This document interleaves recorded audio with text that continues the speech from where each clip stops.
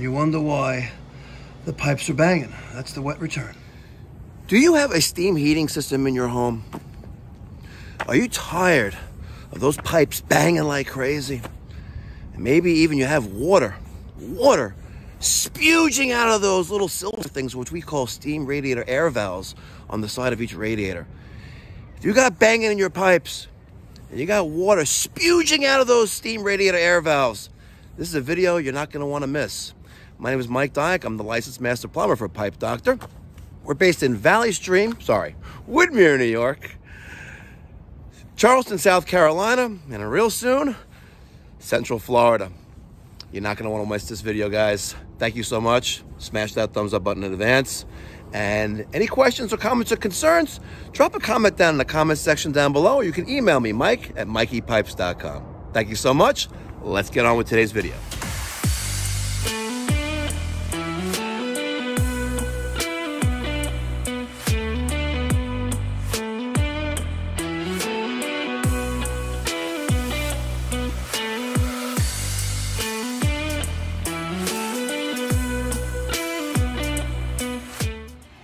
All right, we got a Burnham Independence gas-fired steam boiler. I can see that this is an SIN5, 145,000 BTU. 140,000 BTU gas-fired steam boiler. Customer's complaint is that there are multiple radiators, steam radiators, that are letting out water, some with intensity, some not with intensity, out of steam radiator air valves. You know, those little silver things. Sometimes they're round, sometimes they look little barrelish. Interesting situation here. So another company condemned the wet return, which is here. Here's the end of one of our steam mains. There's a steam main air valve right there. 1.25 inch piping. And then at one point, a couple years ago, someone took out this section of wet return and put in 1 inch. Here's the end of our second drop right there. Sorry, right there. So we should have a steam main right there. But they replaced the 1.25 inch with 1 inch. And they only replaced a little bit of it. So there's that other room here. Here is a, I guess they did this to kind of help with condensate. This is technically a dry return because it's above the water line of the boiler, but it is our return, our condensate return. As that steam cools and condenses back into a liquid, it makes its way back to the boiler with this pipe there. All right, so to help with our diagnosis, we're using the FLIR 1 thermal imaging camera. See, we got some nice steam right there. So what makes me convert this estimate service call into a service call is that the radiator on the second floor up there is spitting out water. This one is not. The one here isn't, but the one over there is. The one on this floor is fine, but the one up there is not. And the one on the second floor upstairs bedroom is not, but that one is. And I'm willing to wager. Okay, looks like we're gonna have a low water condition in a minute. All right, nothing yet though. Nothing yet. It's curious to think, because where's all of our water going? Where's all of our water going? Peter? No steam. No steam. Okay. If I send Peter outside, look at the top of the chimney, see if it was letting out steam, that would indicate a defective or cracked heat exchanger, which is the block inside there. But we're good with that. Our water level is kind of gone. So that condensate is not making its way back to the boiler. All right, so here's that return for the first main. And if we take a look at our thermal imaging camera, we have nothing. What you see there is a reflection off the BX right there. We have nothing there. This is cold. This pipe is hot.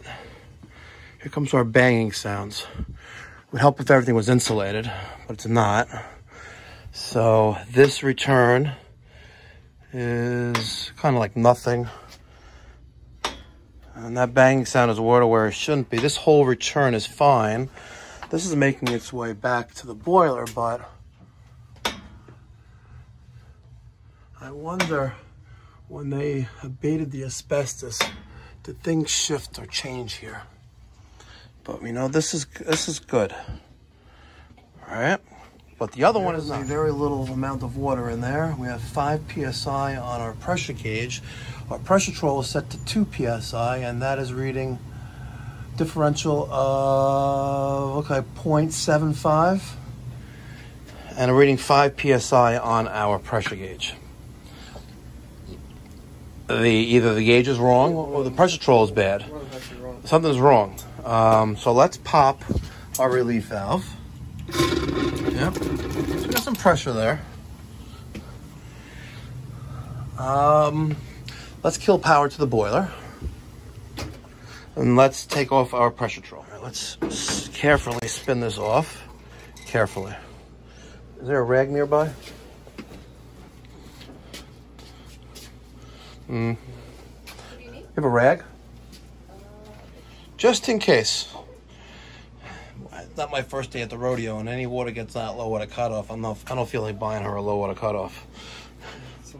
All right. Our pressure gauge is quite suspect. Our water level came back. All right, Peter. Just put that over the low water cutoff and watch yourself. Matter of fact, do me a favor. Pop the relief valve over there. Sure. Keep it popped. Yeah, see how much pressure comes out. Not much. Okay. Here we go. Still popped. Okay. What do you think? Think this bad boy's clogged? I don't know.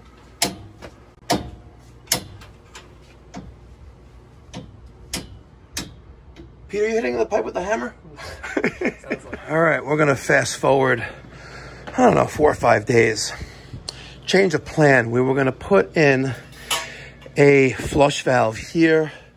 We were gonna put a flush valve in over there. One on that 3/4 inch pipe. And on the wet return on the boiler, one right there. But because of just cost constraints, we're not going to. So instead, on this 2-inch, we're going to take a 2 by 1.25 inch mega press reducing coupling. We're going to put a nipple here. We're going to use an 1.25 inch Webstone IPS flush valve, and then we're going to size down to 1.25 inch on copper, running across here. Okay, we have about 14, 15 feet. We're going to come across, make this turn, all right, in copper, which will be Pro Press, and then here adapt to our 1-inch. So the objective here is just to replace this one line right here. Looks like we're going to probably have to cut out one of these studs, but it is what it is. They're renovating the whole basement. All right, so we knocked out this 2 by, and that one right there. I need to get enough room behind this 2-inch pipe where I can get my 2-inch jaw behind it, which is right there. You'll see in a minute. It's going to be a little bit of a difficult proposition to accomplish, but nonetheless, look at my wet return. I just cut that with my 2-inch my Milwaukee bandsaw, this 1.25 inch pipe, and she is plugged solid. She looks like, I don't know, a heart attack victim's arteries. Look at that. That is insane. That is absolutely ridiculous right there. That is insane, and you wonder why the pipes are banging. Peter, you want to say hi to Nana Claire? If you're watching, hello, Nana Claire. Hi, Nana Claire. So I just started cutting this 2-inch and not really thinking. We didn't really get that much of a mess here. But all that crazy banging and all that water that needs to try to come out of the boiler, well, out of the return end of the line back to the boiler, well, it's all stuck here because of that right there. I guess if I wanted to, if we had a bigger stick, well, if we had like a little schmeckle, we could just shove it in there. But because we're going to be there for a while. Oh, man. So the process of how this works, right? You have your boiler, and you come up 18 inches off the top of the boiler, as high as you can, right? And then you connect to your wet return. I'm sorry, you connect to your Hartford loop in the side of the boiler, which creates your equalizer. And then everything there is usually to a point pitched away from the boiler or pitched the opposite from the boiler. That way condensate can return back. So at this point here, this is the low point, which is right there. See that? With that AeroSeal asbestos pipe insulation. It's right there. We're not touching it, so it's okay. We're not violating any OSHA rules by not disturbing it. This column, right? There's a water column here. It's filled with water. And so when that boiler comes on, right, we're getting steam traveling at 40, 45 miles an hour, traveling through that pipe, hits this water, violently explodes. The water, that is, right? Because it's where it shouldn't be. So the moral, what I'm trying to say right now is, if you got steam in your home and you hear those banging sounds, right? Like, I'm going to do it for you right now, ladies and gentlemen. Like that. If you got that going on, remember this. I told you, Mikey Pipes told you right now. November 16th at 9:36 in the video in the morning. Water is violently exploding when steam hits it. Every time you hear that bang, it's like a wrench being smashed up against the pipe. And that's that water where it shouldn't be. And that water's there because it's clogged. It can't make its way back to the boiler. All right, we took a little bit of a bath here. It's a little bit. My boots are kind of wet, but my socks are dry. I used a wire brush on my my drill right there, and I cleaned off it as best I could. We want a nice smooth surface for our fitting. When we put it here and press it on, we don't want any of the paint in the way, any imperfections in the pipe. We want that nice to the best we can make it. Now, Rigid does make a tool that goes on here. I find that it kills drills, so what works best for me is a wire brush, and we do it that way. All right, I put on the 2-inch jaw for Mega Press onto the fitting, which is a 2 by 1.25 inch, reducing coupling. I'm using my wrench as a crowbar. It's all about the leverage. And I got that in there, and I just pushed it out a little bit. You don't want to push it out too much where you could crack something, disturb something, but she's on there. Peter's going to take the M18 Force Logic, hook it up, and it's not doing anything right now. But we're also going to make sure that we are fully up. Ready? Here we go. Okay, go.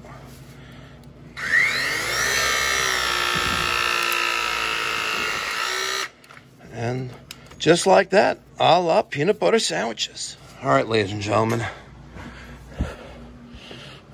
Well, a few minutes to 10 in the morning. Before I extended this piece of 1.25 inch pipe, by the way, there's a mixture between L and M tubing.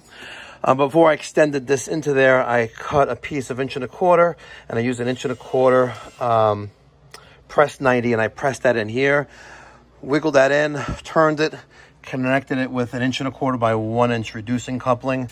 Now, the previous plumber who was here, they had a failed wet return that was 1.25 inch in size. You can see by the reducing male adapter they used right there. For some unknown reason, they sized down to 1 inch.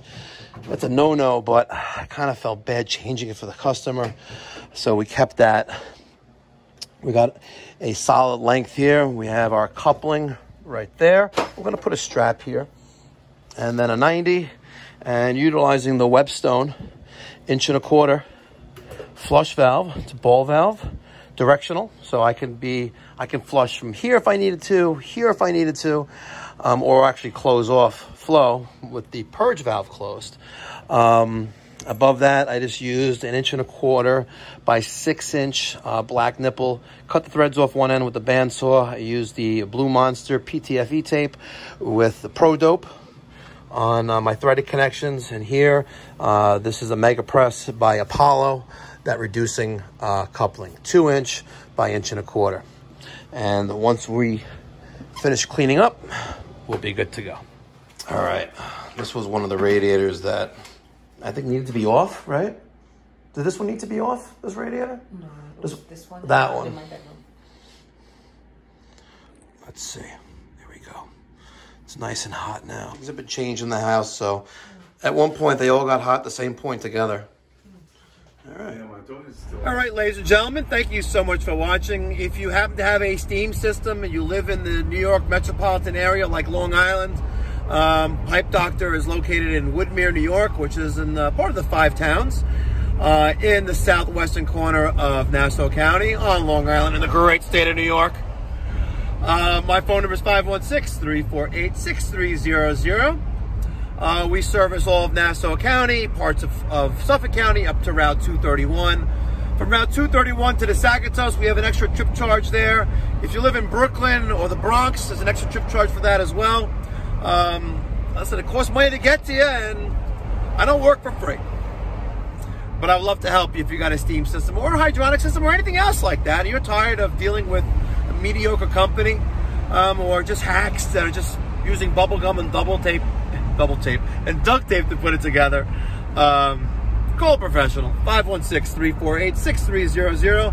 My email address is mike@mikeypipes.com. We have video consultations available, $50 for half an hour, and it's a tax-deductible donation.